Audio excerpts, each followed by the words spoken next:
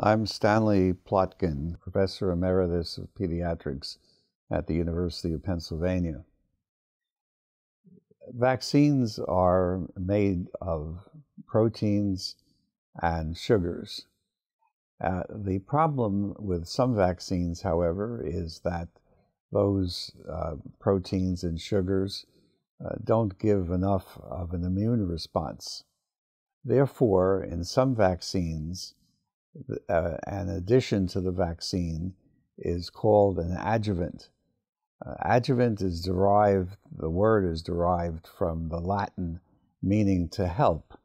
And in effect, the adjuvant is a chemical substance that improves the immune response to the proteins or sugars in the vaccine.